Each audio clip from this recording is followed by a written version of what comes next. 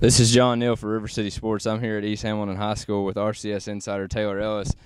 Got him out here today. You know, Taylor, it's glad to have you out. Great practice we've taken in so far. Got some great notes from the teachers, some coaches. You know, Coach Gatewood's fired up. The whole staff's fired up. Some of the players seem more enthusiastic this week. But, Taylor, what did you see particularly today that maybe that you haven't seen from a couple other teams you covered this year? Sure. As far as practice, you know, the whole team, the coaches, everybody seemed to be getting after it today. You know, if it was a coach telling a player, hey, line up correctly, or if it was another player getting after somebody, it was more of a next guy in mentality, kind of everybody helping out today. And that's really good to see everybody kind of on the same page, especially with a team that's had some injuries earlier in the season and really needs to bounce back from something like that. So. And, you know, Taylor, there's a couple of games when I was making that Game of the Week schedule just a few months ago that you really circle and you get real excited about when those two teams match up. And, I mean, this week you got East Hamilton, you have Ooltewah. You know, two teams that I thought possibly could be undefeated at the time when they were going to kick it off. But East Hamilton coming off this will be their fourth opponent that they play that is ranked in the state.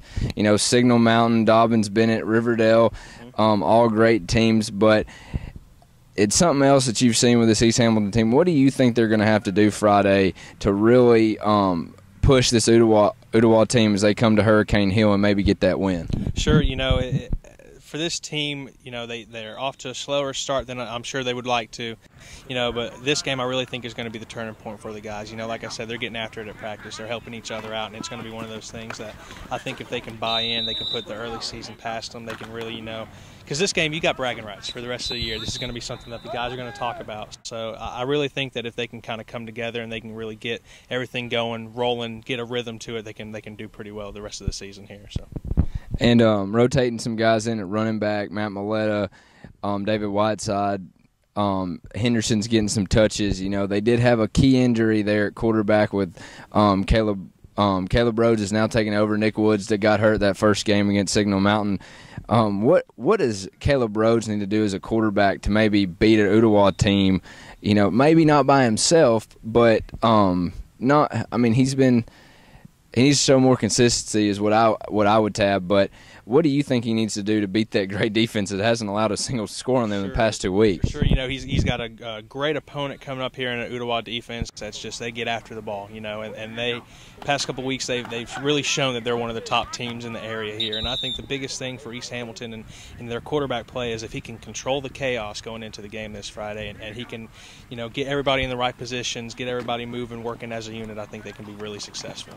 And I mean, folks, that's something that Taylor did tab on, a next guy up mentality, players barking at other players. He was one today at practice. He was trying to get people lined up. He's not just coming in and trying to go through the motions. He wants to be the starter. He was trying to be the starter in spring and got beat out, but now it's his ball game, and he's really trying to take this East Hamilton team over the top. But talk defensively of how you shut down an Ooltewah team that's kind of got all kinds of athletes on the outside and at running back. Yeah, you know, with something like that, it's not necessarily can we stop them completely, but how much can we contain them? You know, Ooltewah is always going to keep reloading as far as their athletes. They've got great quarterback play, a ton of backs that can take the ball to the house at any given moment for them. So, you know, for East Hamilton's defense, I think it's going to start up front. Big guys on the defensive line, if they can plug a couple holes, get the runners going to the outside rather than up the middle of the field there, that's going to take a tremendous amount of pressure off their linebackers. And from there, it's just group tackling, working as a unit to get the heavier ball carriers, the bigger carriers at Ooltewah to the ground. And, I mean, Taylor, one last thing for you here, you know, taking in practice.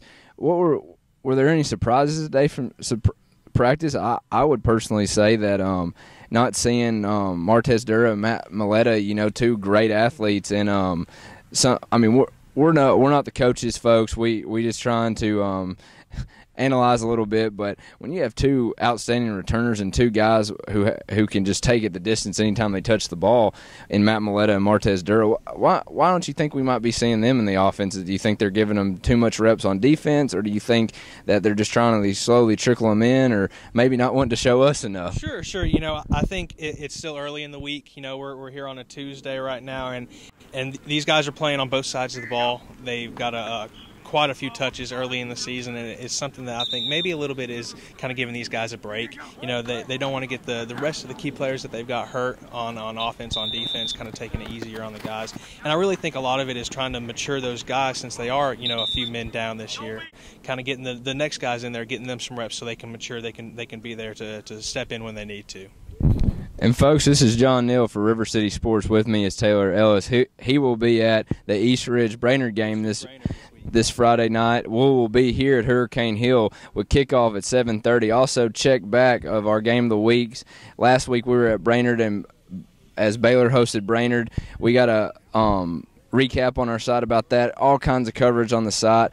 Be checking later for our River City Roundup that will also be airing on the site. We got a podcast coming. We got everything, folks. Just you got to keep with us and keep supporting us and keep pushing that brand of River City Sports as we try to get out here and show the best coverage in the area. And you know, Taylor, I'm real excited to get back out here, and I know you're excited to get back to East Ridge, but we'll be at Ooltewah tomorrow, Wednesday, and get some stuff from them. But, again, East Hamilton versus Ooltewah here Friday night at 7:30.